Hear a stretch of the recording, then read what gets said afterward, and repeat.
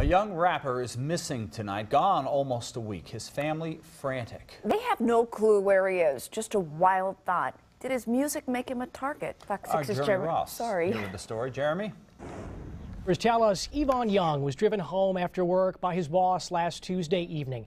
He was dropped off around 10:15. About 30 minutes later, he vanished, and the search for answers began.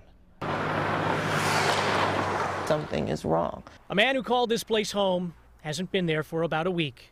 Near the intersection of 52nd and Custer, his image rests on trees. We did the flyers, we went door to door. 22-year-old Evon Young disappeared January 1st. My fear is that The following day, he was supposed to see his mother.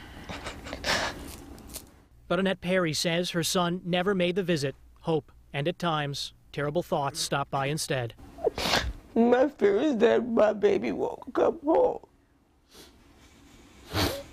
Perry says she called her son last Tuesday night around 10:30. The last words spoken to him were, "I love you." Young's roommate heard a car pull up outside their home and saw Young leave around 10:45. The 22-year-old left his jacket behind, suggesting he wouldn't be gone long. He hasn't shown up for work.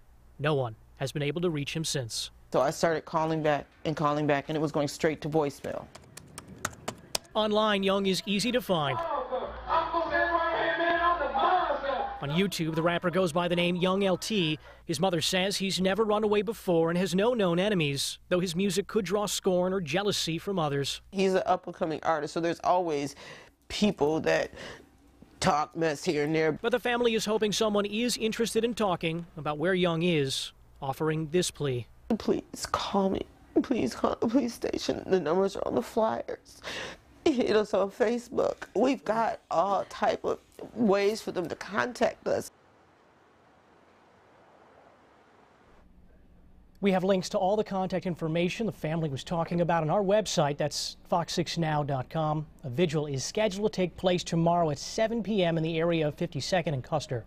Live in the newsroom, Jeremy Ross, Fox 6 News. Hopefully someone will answer her plea tonight. Thank you, Jeremy, for that. Kenosha police, meanwhile, are looking for a missing woman. 19-year-old Christina Gill was last seen at a home in Kenosha on December 29th. She was wearing gray sweatpants and a black jacket.